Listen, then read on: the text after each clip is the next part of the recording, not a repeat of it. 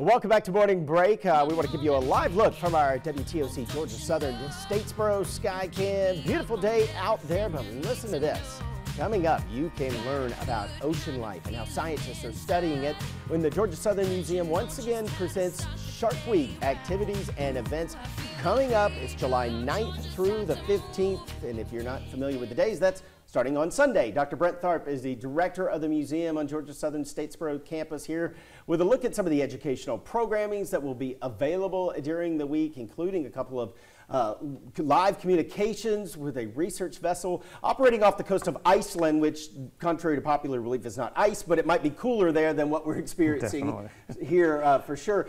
Exciting time back to do this for a second year, and I guess what did you learn from last year that folks can enjoy this year? Yeah, well, this is a great opportunity to use sharks, which are just an important part of the collections paleontologically at the museum, to grab the people's attention and bring them in and focus just on this one really unique species that everybody kind of loves to see and love to fear a little bit. And so this is an educational week to really talk about those sharks and their long evolution important story here in Georgia. Yeah, we were just talking about adrenaline junkies, and I said we should have thrown swimming with the sharks on there with this in mind. But what is the fascination about sharks? Yeah, sharks have been around for hundreds of millions of years. We like to tell visitors that sharks evolved before there were trees on land, and so this really iconic animal has both struck fear but also fascination with people for centuries, and that's what we'd like to talk a little bit about. So Shark Week is all about understanding this unique species, both in paleontological terms, but also in our cultural history galleries and how people have interacted and understood sharks over the centuries. Let's talk about the schedule, because you've got a lot of different things going on. First, for people who came up there last year and took part in different activities, you've got some new stuff available. That's right. Yeah, this week's all new. We've got new facts in a scavenger hunt. We've got new people coming to present. The Center for STEM Education is going to be talking about what is a shark, what's the biology of a shark, why are they so different from other fishes, and we will also then have this live feed with the research ship.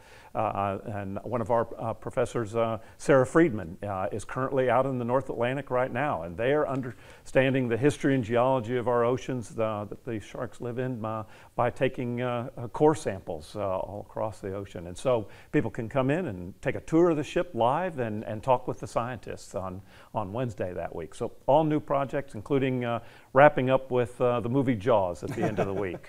It's funny, we were watching that over the weekend, and I said, it's just a summer classic. A shark at the beach, which is one of those fun things that you like, do I really want to go back in the water? It's great educational because it does teach people, like you mentioned, the valuable resource that sharks have been and also how they have contributed to kind of where we live, what we're doing. We don't even think about a lot of that stuff. Yeah.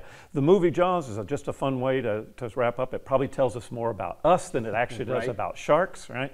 But the rest of the week, again, is all these kind of educational events to understand this apex predator that we've always been fascinated with. Who is this geared toward? Is it for people, younger kids? Is it geared for all ages? We've got activities for all ages. For really young kids, on Friday, we've got just storytelling with Gertie, a shark, who's going to show up and read a story with them. So we've got activities for young kids, but also then these opportunities for older and adults and all the general public to come in and enjoy this. When you start planning all of this and the activities, do you have a group of people that are kind of throwing out ideas and seeing what you think will work? Yeah, the great resource of being a university museum is that we have our own staff and our science educator who's working with us, but also all of the faculty across geology and biology and other areas. And so, in fact, we've got shark facts related to our most recent changing exhibits. It's on fashion and identity as well in there.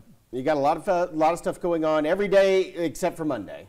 That's right. We're closed on Monday, but starting on Sunday and through the rest of the week, we'll have those. And then we'll be open late on Saturday, so from 5 to 10, the museum will be open, and then the movie on Sweetheart Circle, and we're going to have food trucks there so that people can get some refreshments and watch the movie out on Sweetheart Circle, which is just a great place. All right, and we will have the schedule of events, and you can find that online at WTOC Dr. Tharp, thanks so much for being here today. Look forward to it. Should be fun. And fins up. Get ready. That's right. Ready for that. All right, coming up, do you find yourself working all the time? After the break, we're going to give you some expert tips that could help you avoid becoming a workaholic. That's up next.